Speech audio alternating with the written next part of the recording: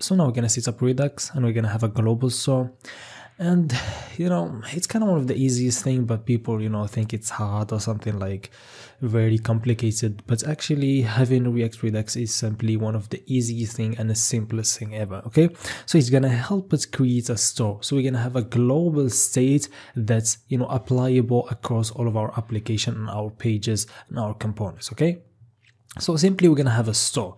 Okay, so this is gonna be our store, and in the store we're gonna have some reducers. For example, we're gonna have the user. For example, you can have products, you can have anything right here, counter, anything.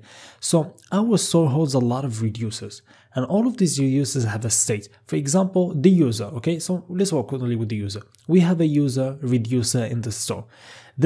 For example, the default state is gonna be null. Okay, and what we do when we work on our application, we can dispatch an action and change the informations the user. So for example, like when we log in, okay, before we log in the store, we're gonna have a user reducer. The user is gonna be null. This is the default state. And when we log in, we're gonna go and dispatch an action. That's all it's gonna do, is gonna take the user that's gonna be null and then fulfill it with the informations that we want. So simply like when we work in the login. So before we log in is gonna be null. Then and we log in like this, and this is the informations that we get after login. So we want to take these informations and then dispatch it and put it inside this the reducer. So now in our store we have a user that has all of these informations. And the great thing about this, like if I want to get the username or the picture of the user, like I can go in any components in any page of our project and simply access the store and access the user and get any attributes I want and get the token, everything. So it's actually quite easy, and the actions is gonna be like you define what type of action you want.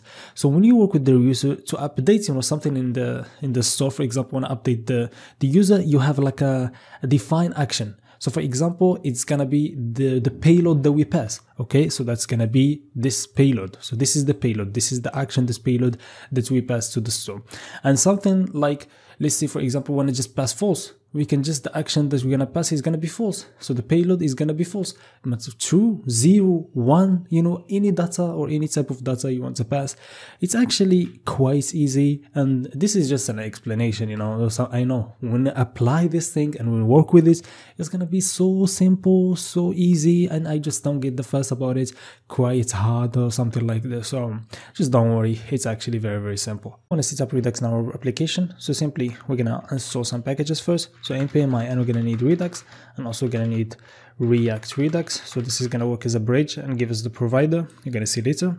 And also we're gonna have the div tools. So we're gonna have Redux div tools extension, and they're gonna help us display. Okay, sorry, let's write straight here. Redux div tools extension. Okay, so this is give us the ability to display everything that we done in the browser, and we're gonna see our state right there, and we can see our changes live. Okay, so we're gonna install these 3 tools or 3 packages, and right here first of all we're gonna need the ability to create store. Okay, so we're gonna need the functions that are gonna help us create the store.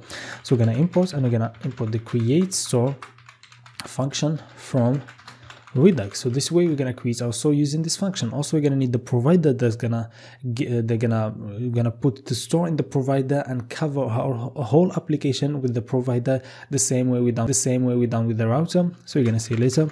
So import, and we're gonna use the provider.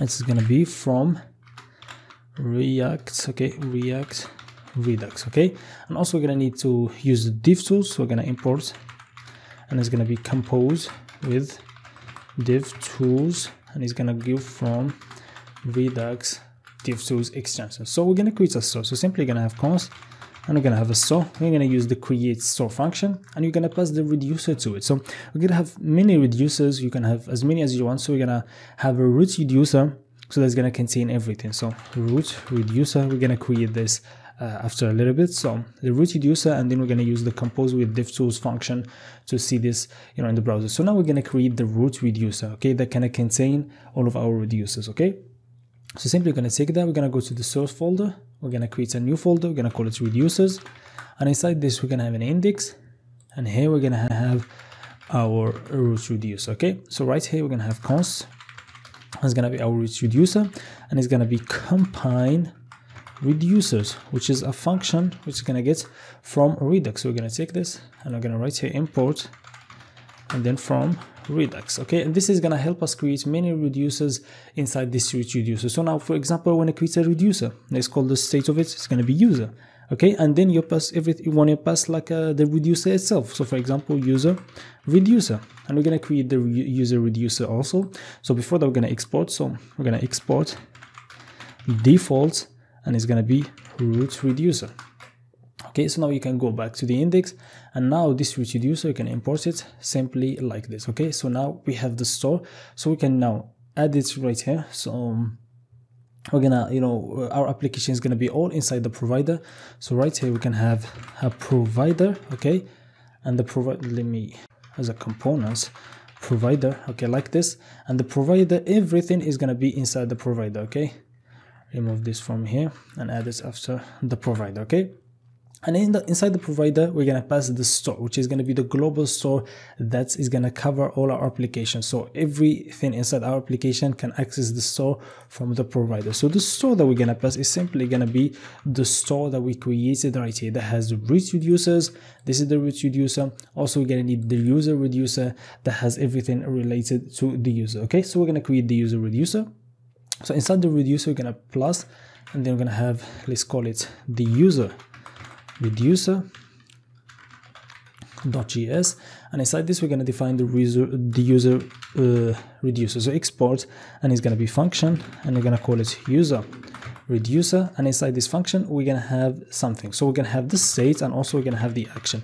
So this state is going to be the default state in the beginning, so in the beginning is going to be null. So you can define the state to be null, and right here we're gonna see the actions that we got, and we're gonna define the type of it. So we're gonna have switch, and we're gonna take the action dot type. Okay, and now we're gonna understand something. Okay, so right here we're gonna have many cases. So you define the action that you want to pass. So for example, when the user want to log in, so this is going to be the case of login. So all we want to return is the action.pload. Okay, like this. Okay, so now we when we log in, we're gonna dispatch an action that's gonna be login, and the payload, we're gonna return the action.payload. So we're gonna update this state with this payload, and as I said in our example, this is gonna be the payload itself, and we define the login so we know what type of operation that we making. Okay, and in this switch case, you're gonna also have the default, and the default, which is gonna be return the simple normal state. So this way we define the user reducer also. Now we can go back right here, and we can simply import it. Now if we went to the browser to our application, so this is our application, let's see what's the problem right here. So imported as combined reducer was not found in Redux. Okay, so this is where this is gonna be in the reducers. Okay, so let's go back right here, and this is the combined reducer, is gonna be like this. Okay, so this is partial. Let's go back right here, and we're gonna refresh, and everything is all right. So now if we open the inspection elements, and right here we can go to the Redux. So you open this by using F12. Okay, and when we go right here, we're gonna find this tab Redux, and you want to access it by using this Redux DevTools in the Google Chrome extensions. You're also gonna have it in other browsers, and you install this. This is what we install, and it's gonna help us display our state in the browser. So right here we're gonna have another option that's called Redux. So we're gonna access to it by using this. Okay, I'm gonna install this, and right here, as you see now in the Redux, this is our state. This is the default state. See, we have the user, so the user reducer is now here, and you can look at it in different ways to understand where you're at. And as you see, this is the default state, is gonna be null. So right here, as we define it, if we went back to the user reducer, it's null. So for example, you can add like something to it, like welcome. So this is our state, it's a string that's called welcome, and this is it.